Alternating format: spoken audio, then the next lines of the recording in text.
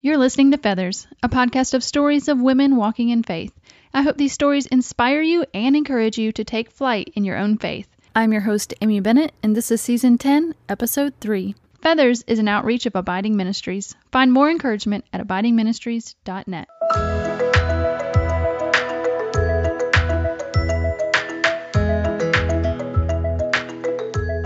Well, hey, friend, and welcome back to Feathers this week. First off, I want to just say thank you so much for the wonderful welcome back to Season 10 of Feathers. You know, when you take a break, you always just have this great fear that nobody will show back up. But you guys did, and it was just a terrific response to the first two episodes of Season 10. So thank you for that, and I'm just so grateful to be back. Well, I am excited this week because I have someone on that I have been wanting to get on for several years now. I am so happy to have on Ruth Chou Simons today. And if you spend any time on social media in the Christian blogging world, you will recognize her as the owner of GraceLaced. That is her online shop where she shares her writing and her painted artwork. She is an incredible artist. She has been an inspiration to me for several years now, and I'm just so happy to share some of her story and her wisdom with you today. So here's my conversation with Ruth. Hi, Ruth, and welcome to Feathers today. Thanks so much for having me, Amy.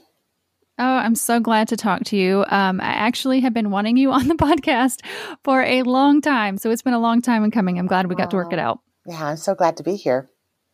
So I was just kind of going down memory lane and realized that you and we've been in the same room, and you don't even know it probably. Oh my goodness. So I went to, Loom 2015. Oh, wow. Okay. Yes. And I actually I can't even believe, this is what a nerd I am sometimes. I actually still have the brochure thing that they give you at the conference. No way. And I pulled out actually the session that I attended. It was called What It Takes to Run a Creative Business Online Without Losing Heart. Girl, I can't, that feels like eons ago. That really feels like a lifetime ago, but that means so much to me that you were there. And I really feel like that was like the very beginning of a lot of things growing and exploding for me work-wise. Mm-hmm. And so that means a lot to me that you were there. Yes. And I enjoyed that. Enjoyed it so much. And just to kind of fit in the timeline of what I was going through is I had just launched this podcast the spring of 2015, and I attended a Loom that fall. Mm-hmm. And I was starting to, kind of figure out whether I wanted to do like an online shop or something mm-hmm. like that. But that's kind of why I went to that session. Mm-hmm. I did end up launching some t-shirts and mm-hmm. journals and whatnot with our podcast art on it. I figured out that's probably not the direction that we were meant to go in, but the podcast is still going, and you did encourage me on that journey. So that's I'm so glad. Kind of funny to look back on. It is funny. And I think, it's interesting that blogging conferences were so common back then. And, we're all learning. We're all just growing one step at a time. And I'm sure if I did that session now, I would still say the same things, but I would have learned so much since then, because that was, 4 years ago. That's crazy. I know when you say 4 years, it doesn't seem like it, but when you think about it, that does feel just forever ago. Yes. And social media years and internet years, yes. It feels like a lot, doesn't it? It's funny that we say that now. Yes, I know. Oh my goodness. Well, like I mentioned, I have been wanting you on for a long time, and I'm so glad our schedules finally aligned. But I mean, I've always been inspired by the business that you've built. And I guess that's a weird way to say it, but GraceLaced is your business, and that's the way you share your painting, your art. So for those that don't know, let's take a step back a little bit. Tell us a little bit about yourself and GraceLaced. Sure. I'm Ruth Chou Simons. I am a mom to 6 boys, and my oldest is 17, and my youngest is 6, and the 17-year-old's heading off to college. So we're kind of entering first grade and college at the same time. I've been married to my husband, Troy, for 21 years. And in past seasons, he's been a church planter, a youth pastor, a college pastor, a preaching pastor of a church, the head teaching pastor for 7 years, as well as a headmaster of a classical Christian school that we helped to found. And so we've just had ministry in various different forms. And currently, in our current season, for the last several years, we've been full-time with GraceLaced.com, which began as a lifestyle blog, but ultimately turned into a website in which I get to share my artwork through prints and stationery products, and now even an opportunity to sell the books that I've published traditionally through Harvest House. My first book, GraceLaced, came out in 2017, and my new book, Beholding and Becoming, The Art of Everyday Worship, launches in 3 weeks, September 10th. Yes, and this episode actually going to be launching, I think, that day. So happy launch day in the future. How exciting.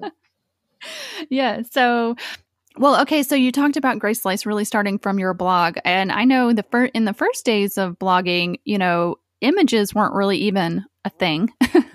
I don't know if it was that way for you when you started, but it was just all text. And then it's really obviously grown over the years. So how did it start that your artwork got entangled into like a lifestyle blog? Yeah. So, I think early on in blogging days, I'd say like 12, 13 years ago, the purpose of an image was to just simply have a thumbnail or something that could be shared, right? But then, or just to anchor that blog post. And a lot of blogs were written without even images. But then the arrival of Pinterest, the arrival of the share button on Facebook, that made images a lot more like the directing force for getting your words out there. And so then, a few years later, Instagram became kind of a big deal. And at first, early adopters were just, somewhat just relational, getting to know each other, social. But quickly, for those of us who were writing, we kind of saw it as an opportunity to direct people to the blogs where we wrote a lot more, but it was almost like microblogging on Instagram. And I still treat it that way. I still see Instagram as an opportunity for me to lead out with words. So you'll find that if you follow me at all, I write probably longer posts than the average person. But that's just how I've done it for the last 7, 8 years. But Instagram is image focused. It's image led. It's a whole platform that's based on curated images. And at first, I think most people would just snap a picture of anything. But what we realized quickly was that if you're leading out with a platform that is first image, secondly words, then your image really has an opportunity to usher in the importance of the words. Meaning, if I have this thing on my heart that I really want to say, just taking any old picture doesn't do. I have an opportunity to really, whether it's be illustrated or be an opportunity to serve up those words in a clear way. And so as an artist, that presented a really unique opportunity for me because in the days when I painted only to create artwork that made much of me, it actually felt really empty. I remember when I first came out of college, the thought of, I just really want to be in art galleries. I just want to be a producing artist. I want to be known as an artist. Any of those thoughts just left me feeling really empty because it was really just about me. But once this opportunity came to use social media and use Instagram in this way, suddenly it wasn't really about me just creating beautiful work. It was about this larger conversation about how God's grace intersects my daily life.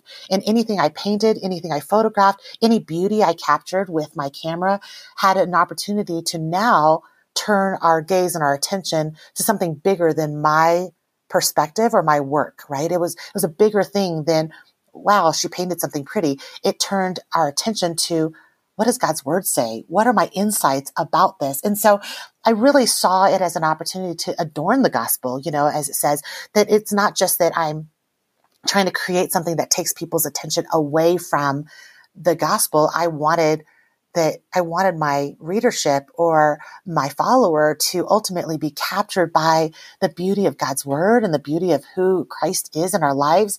And if I could take a photo or paint something that ushered them in closer, then I succeeded. That's the way I thought of social media, and I still think of it that way. And so that really started off a certain way that I wanted to capture images. So in my sixth boy was born, and I had a lot more freedom than it might not seem like it. Well, I mean, those of you who are listening with babies, you're like, wait, there's no freedom when you have an infant. Well, when it's your number 6 and you have olders who change diapers and start dinner and help put away groceries, yes, life changes. And so, and I was a different person. I wasn't the anxious, antsy mom, first time mom that was still like, how do I juggle my schedule? I kind of really understood the rhythm of motherhood by that time. And so, with number 6, I would lay him down for a nap and was homeschooling the boys. And sometimes they would quietly work and I would just start painting or lingering a little bit longer on some scripture and letter it out. And that was really the early days. Now lettering and painting is kind of saturated in our market, but at the time, not a lot of folks were doing it. And so I would simply just stand up from it and go get the baby after his nap and take a photo of what I was painting on the desk, which kind of turned into my first what they call flat lay photos now. And some of the early ones, you'll even see a little baby hand in the picture because he would sit on my lap sometimes while I painted. And so that's really how GraceLaced Art and GraceLaced the shop was born, because through that, people started asking for those in prints. And so that's really how it started in 2015. It sounds like it really was a natural outflow of what you were already doing. It just sounds like part of who you are is to create this, but yet, to me, it seems like you really see this as a calling.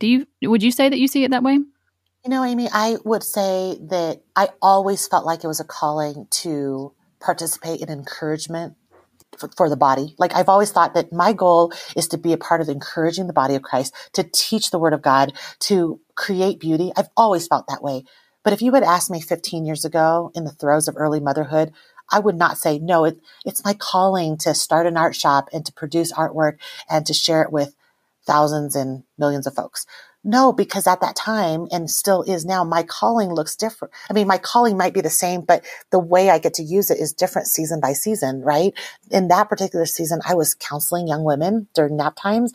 I was reading books to my little ones. And I was in the early years of homeschooling children at home. And so I guess my point in saying that is just to say, I definitely feel that we all know in our hearts and just in our bellies, some of the passions that we have, but it may look different in every season. And for me, the outworking of that in a very public way didn't happen until some of my older kids were grown, were older. I love that you said that, because I think sometimes I feel like, oh, God has this one big certain call on my life, and if I miss it, I miss it. Right, it's like right. And one stress thing. out. Yes. But I'm finding it's just like you say, is that he has callings today in our everyday. And Yes. just as we walk along with the Lord, as we abide, he shows us how we work that out. Right. And that's really what's been on my heart and what I've been thinking through for the last 2 years as I wrote this new book was ultimately we're constantly, just aware through our devices, through all that's available to us. We're constantly aware of really big things that other people are doing. And it's not that big things and big dreams aren't worthy and wonderful. I have big dreams. I aim for big things right now in my life. And I honestly, even launching a book is a big dream come true. But my point and the way I want to serve the body is to remind us all that we're not called to experience God when we finally reach the mountaintop, or we finally get across the ocean onto the mission field, or that we finally experience the Lord's pursuit of us when we step out in faith and we start a nonprofit, or we start a major business, or we set everything aside and now only paint all day long. Those are these huge, big leaps of faith. While we may think that it's a leap of faith to go start something big and new and dreamy and to launch something that puts our names in neon lights, that seems big. But my argument is that worship was meant to be big in our everyday, that our seeing his pursuit of us and our being transformed into his likeness happens moment by moment as you choose to be faithful right where you are. And so your day, that listener out there today who's really on her way to picking up her child in Carline, or is fixing dinner for a hurting family from church, or is caring for a parent who's ill. Those are not big things in the world of social media, and it doesn't put your name in a magazine. but God is actively transforming you right now. And if we miss that, we miss the process of sanctification in our lives. And so that's my heart. My goal is for us to behold Christ as he's working things out in our everyday lives and just be able to see just how beautiful it is when grace, the grace of God, intersects the most mundane and ordinary of our days. I am just nodding a lot over here. I wish you could see me, but that is just, I just love that notion. And I have found, we're on our 10th season of this podcast and we talk a lot about leaps of faith. And what I have found is, yes, sometimes it does, take a lot of faith to do that one big step, whether, like you said, nonprofit, adoption, whatever our thing might be, writing the book. So often I just think that the power of it is once you start walking that out in the everyday, because then it gets hard. And then that's where your faith is really made, is in the everyday of walking that thing out. Right. And I think we forget that we're not saved just so that we can barely survive our time on earth and then heaven as the destination is, the one thing, and we kind of forfeit life and abundance here on earth. No, we're saved to a life of abundance, whether that looks like material abundance in passions and time and experiences, or it means abundance because Christ eternal is in our hearts. And so when we are transformed inside, we live a life that's abundant right now. And we don't have to wait for, yes, it will be all changed when we see him face to face, but our transformation through God's word, we learn that transformation does not only happen when we finally reach heaven. That transformation begins now when we surrender to Jesus. And so I think if I had one hope for the next generation, it would be that young women, as they begin to raise their families, as they begin to pursue careers, as they look to serve in their local communities, overseas, in their churches, with their neighbors, whatever it is that God's called us to do, that we realize that everything good that we have to offer out there, whatever out there means to you, every good that you have to offer and testify about God's greatness out there will begin in the most boring and unseen place in your life right now. Meaning that conversation you have with the Lord as you're brushing your teeth, that way you deal with cleaning out the fridge, emptying your inbox, dealing with your kids today, those things matter. And right now in my 40s, as I'm really kind of in a very strong growth season of this career I've developed and this brand that I've built, all this that's happening right now really is sitting on the foundation of a lot that I learned and grew and worked out in my salvation in times that were unseen. And so this book is a love letter to the unseen places in our lives and encouraging women everywhere to meet with the Lord right now and not wait for those big moments. Mm-hmm. Well, I think this goes right into a question that somebody on Instagram, Mary, hi Mary, she wanted to ask you, how do you, while you're doing the everyday, doing the laundry, the math homework, whatever it is, how do you keep that perspective and how are you intentional about keeping your focus on Christ? Yeah. Well, first of all, I think that the busy and the hustle is a stealer of joy. Like, I am the most unhappy when I feel like I have to produce or perform to please other people, to not lose the audience that I have, not lose the sales. Think about how much we live in fear of losing something when we think that we're in control and that God doesn't have our best in mind. That somehow, if I don't hustle hard enough, I'm not going to get it all. Whether that be with, what we provide for our kids, or how we deal with our finances, or the business that we're building, whatever it is, we can have that scarcity and that fear mentality. And so for me, I think the reality is whatever I have lined out for the day, I have to begin with a mind that's fixed on the Lord, a heart that's going back to his word, a reminder that he is sovereign and he is in control and this life is not mine. So whether that means that you have to remind yourself that this life is not yours before you start homeschooling your kids for the day, or you have to remind yourself that I'm just a steward. This life is not mine when you go into the office, or I'm just a steward. This life is not all mine when you go and get on social media and build that thing that you feel called to building. That will change the way you do it. And so I know that that's a really big paradigm picture on a practical level. I would say I think all of us need to recognize that you can't do everything in every season.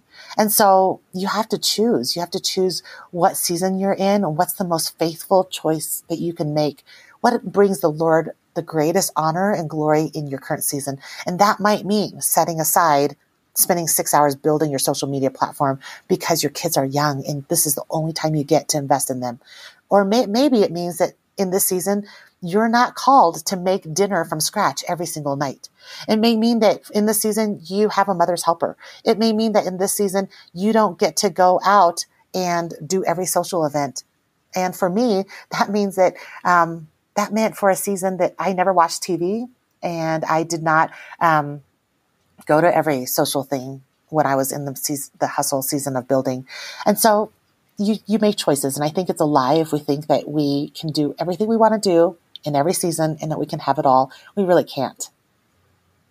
No, no. And I've got older kids now. I have three teenagers, and I can totally relate to that. That I think when you start out with a small family, early family, that it's like you feel like it's going to be this way forever. So it's like, I've got to fit it all in because this is the way life is going to be forever. Mm-hmm. And I think what you and I both have realized is it is a season. Yes. And it's okay if things go by the wayside. I mean, honestly, this particular even podcast, like I took a sabbatical and didn't do this season at the beginning of 2019 because my family was in a season that they needed more of me. Mm-hmm. Mm-hmm. And I think, and it's okay, yeah, it's okay. And your ship is not passing you by just because you learn to rest and you learn to strategize more fruitful living. Yes. And it is, you get in that scarcity mindset because you're like, oh, all the other podcasts that are being created, all the other episodes, and they're never going to, nobody's ever going to listen again. And what am I doing this for? And, you can just get in that scarcity mindset. But, it's, you do have to return to that truth that, rest is a season and it's okay. And yes. It'll be there. If God is really, truly leading, which I believe he is in this podcast, that the right listeners will come at the right time and it'll be okay. It's so easy to get into that scarcity mindset with a lot of things. I fight it every day. Yes. So I want to really kind of zone in on your experience with parenting because I don't know if you know our history, but we have 2 biological daughters. They're now 16 and 14. They're getting ready to change their, it's birthday season. But anyway, they're 16 and 14 now. And then we adopted our son who is getting ready to turn 14 5 years ago. We just celebrated 5 years. And so with you having 6 boys, in a, I guess not, I don't want to say weird, but in a far off way, you have been a kind of a mentor as a boy mom to me. So I would love to spend a few minutes talking about that. Sure. One of the things that you actually talk about, and I want to just bring in what you talk about in your book, Beholding and Becoming. And really, I love how you did that because it's like, and maybe you can talk about this more eloquently, but like your idea is that if we become what we behold is the premise. And so you kind of have this idea and you work through these duo sets of chapters about, you behold one thing and then you're going to become another thing. Mm-hmm. You did it really well. Yes. Exactly. Okay, I was like, do you want to add anything else to that? No, it's, I aimed high with an idea that takes a little bit of chewing. So I certainly invite all your listeners to grab the book, but I will tell you it is not a Cliff Notes book. It's not one where you're just going to be like, oh, that's a quick little fix for me today. No, I want you to linger long and chew on it. But really, they are 16 pairs of, they're duets of beholding how we can see Christ in some ordinary situation in our lives. For example, when life seems unfair or when you feel like life is mundane and repetitive, there's different areas of our lives that I personally think those are the areas that I never look for how God wants me to worship or be changed in this moment, because I kind of think, oh, I'm just getting through this issue. But then those are the very areas that he's sanctifying us and creating and molding us to be who he's intended for us to be, for his glory and our good. And so, there is a chapter on the mission field being at our kitchen table and family, for sure. Yes. And I just found this fascinating because, and I just want to, I don't know, say again, what you just said is that it's not just like a simple flyby kind of thing. It is really deep and rich, if I can say that right, deep and rich. It's deep and rich. And one thing, just a side note that I love that you did is that you actually have in the beginning of the book, like a glossary of the images, really from nature that you use throughout the book, and that really enhance the meaning of what you're talking about. So it's this rich, yes, there's words, but there's also images that, they say a picture is worth 1,000 words, that is also speaking. So one of the things that you talk about is that when we behold the unity of God, that we can become transformed as a family member, as a mom, as a dad, whatever that looks like. How is the unity of God related to parenting? Yeah. And obviously this is way deeper and a more profound theological concept than I can even get into in my short chapters here. But I'll just give you the quick heart of it, in that ultimately, when we are discouraged or frustrated in parenting, in the way our family culture is, maybe we're fighting with a spouse and we're going, why are we not getting this right? Or my kid's not listening. Most of those times have some version of us going, I want this situation to be comfortable. I want this to feel good. I want to feel like I've accomplished something, because in my family structure going well and my kids obeying me, somehow it satisfies that part of us that wants to feel like we're doing good and we've somehow nailed it on life. And so we kind of, in the easiest way possible, we can look to our parenting to be our worth, to be our satisfaction, to be something that would secure our identities. And so our unhappiest times as parents usually are times when we feel threatened in our worth, we're threatened in our security and our satisfaction. We feel unsatisfied. We feel like we're giving a lot and not getting much in return, or we feel unsatisfied or unsure of our identities. And so the reason why it makes a difference when we think about the unity of God and Christ the Son and the Holy Spirit and what we've been told we are, as in Christ, we are brought into that unity. Well, the reason why that matters is because the more we see what God has offered us through our adoption as his sons and daughters, what we've been offered as ones who receive the inheritance with Christ, as we see that he calls us to call him Abba Father, that he's not way off in the distance, that he is close and he is near and he wants a relationship with us. The more we see that, and we see that in John 17, that Jesus is saying, hey, just as we are one, God the Father, bring your children in, bring these saved children of God, bring them into the same unity we have. The more we see that, Amy, the more we're able to go, okay, my parenting is no longer the way I measure my worth. My worth is already settled in Christ. My security and my satisfaction is already secured in my inheritance with Christ in God. My identity is already absolutely defined as a child of God. And do you see how when we know those things without a shadow of doubt, we actually have more to offer our kids? We're no longer trying to get them to obey so that we would feel better about our parenting. We would no longer freak out when we have to do it 3 or 4 times and they're not just like immediately getting it. Do you see how when the more we study and see that God the Father is patient with us, the more we have the ability to be patient with our children? And so ultimately, the bigger concept is the best modeling of what it is to be unified in a family is seen in what God has offered to Christ the Son. And we are brought into that, as we're told in John 17, that we are brought into that as adopted children in the family of God.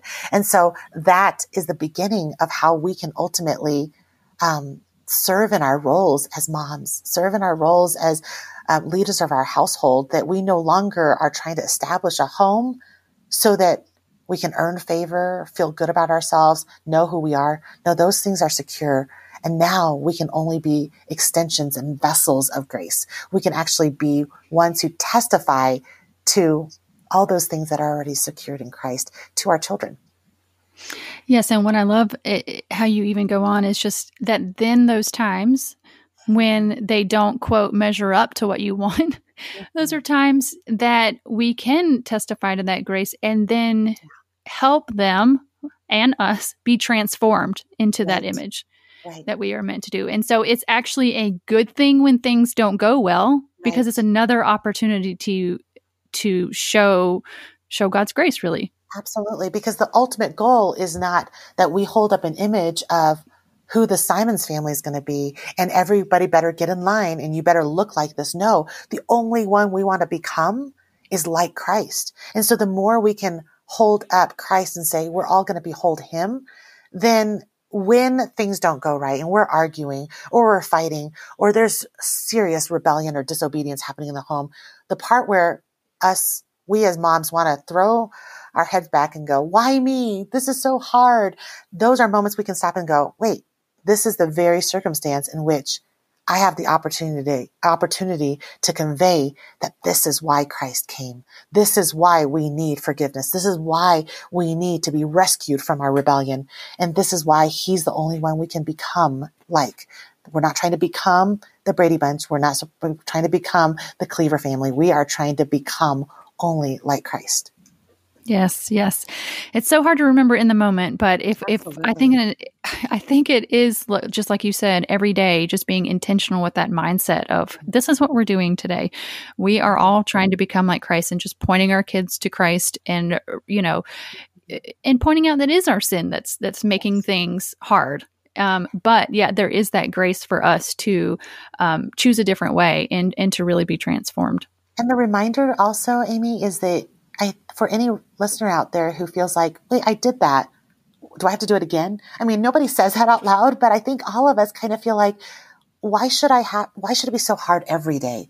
And I think the thing that I am learning and growing in myself is the reminder that sanctification happens one day at a time, one moment at a time.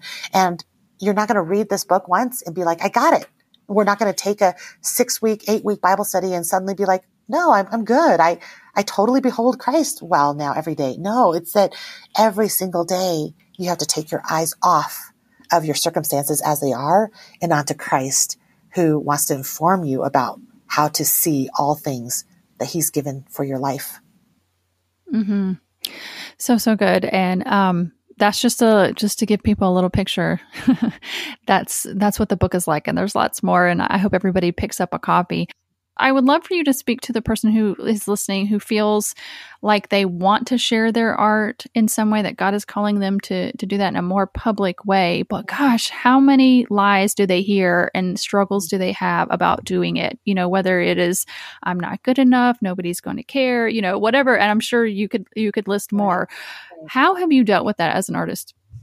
Yeah. So it doesn't matter whether you are a visual artist, like you paint like I do, or if you are a dancer or a musician, anything that you create and you put out for other people to experience is going to come with a lot of trepidation. And we now live in a time where that fear is actually matched with likes and hearts, right? You actually see whether or not people respond to it versus, there was a time when you could invite somebody to a performance and they get to experience it. And there's a different response to putting a clip on social media and hoping that somebody will discover you or find you or like that post. I still have posts that I'll think, I spent a long time writing that post, but that didn't go very far. Did anybody read that? Or, wow, I think people skipped over that. So it doesn't matter how many followers you have or how long you've been doing it. There is that part of fear. And I would just say, the only two real ways that I've known to deal with it at the most, core level is that number one, I have to know who my true audience is. And that's not meant to be just a quick Sunday school answer, but if you redefine day by day that your real audience is Jesus, and that if you died today, you would be proud of the work that you've done, that you could stand before him knowing that you wanted him to be pleased and no one else, then it frees you. It frees you from feeling the fear of whether anybody likes your work, whether you attracted attention, whether you put the right hashtags on for people to find you, whether it felt better than anybody else's, right? That it frees you from that. If all you're doing is ultimately saying, I want to make him proud, I want to reflect him as an image bearer, and that ultimately that's my true audience. That frees you up to do the work. And ultimately, for any creative out there, your very best work will come out of freedom and not fear. Because if you're fearful and you're constantly like worrying about what everybody thinks, you might put out a few good moments of work, but ultimately fear will drive you to create rigid and uncomfortable work and not free and beautiful work. So that's one area, is that I tell myself every day, I have to remind myself day by day who my true audience is. And then secondly, I actually make it a point to not constantly evaluate, scroll, and follow and look at people who do work just like me.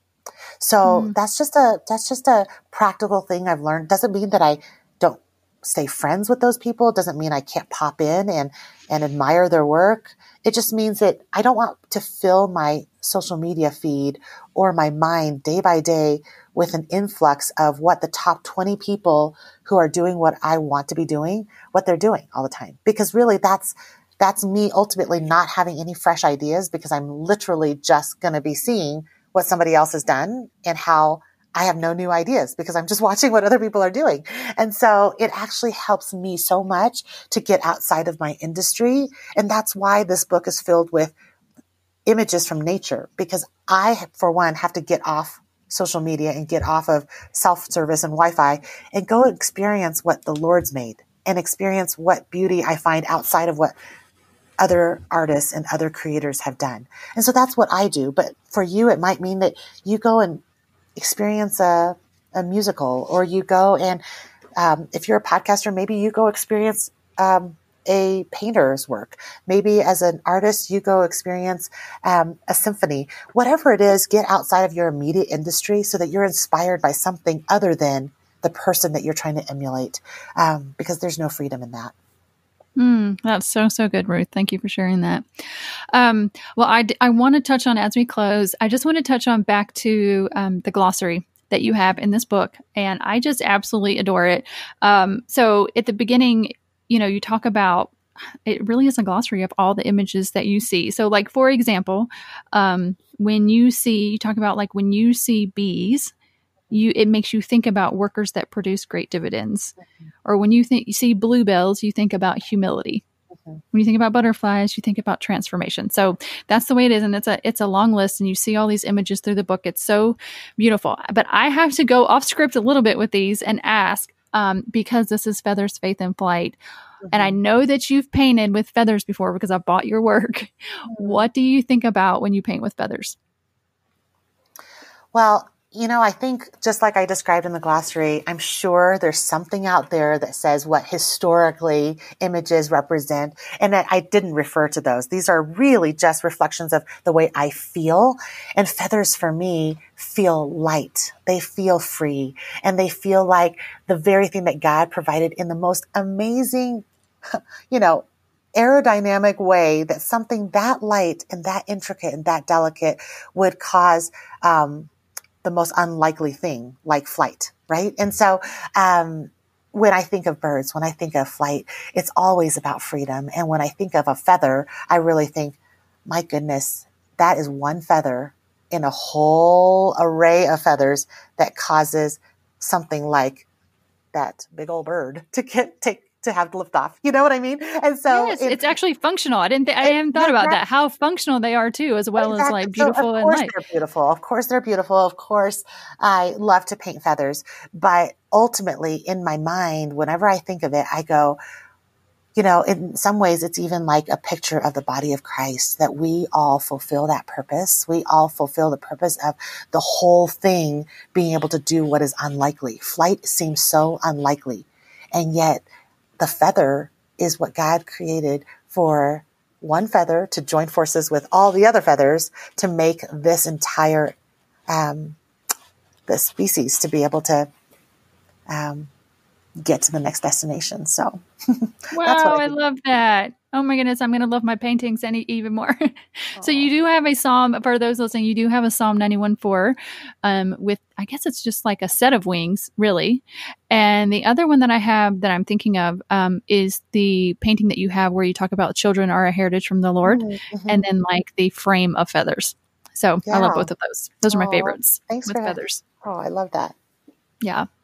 All right, Ruth. Well, I just appreciate so much this time, and just thank you for all your work, and thanks for being on today. If people want to connect with you and get the book and maybe something else you have to offer, how can they do that? Well, thank you so much. So the book is available everywhere online, Amazon, Barnes & Noble. I believe it's at Hobby Lobby and Sam's Club. You can purchase it anywhere online or through GraceLaced.com, which is the website in which you can find all my artwork and all the products. And you can learn more about my speaking schedule and follow me on Instagram through Ruth Chou Simons. That's RuthChouSimons. All right. Well, thanks again, Ruth.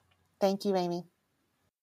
Well, I hope you guys enjoyed that conversation with Ruth. I just think she is just so incredible. What I love about Ruth is that she reminds me constantly that we are not called just to one thing in one way. Our faith journey really is about a relationship and keeping our priorities and focus on God every single day.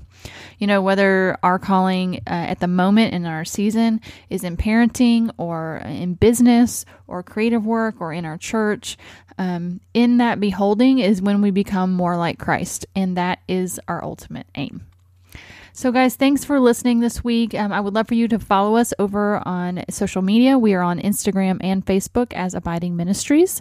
Also would appreciate so much if you guys could leave reviews over on iTunes. That helps people find the podcast and know that it's a good one to listen to. There are a lot out there today, so appreciate that so much. All right, guys, thanks for your time for listening. I hope it was an encouragement to you, and we will see you next time on Feathers.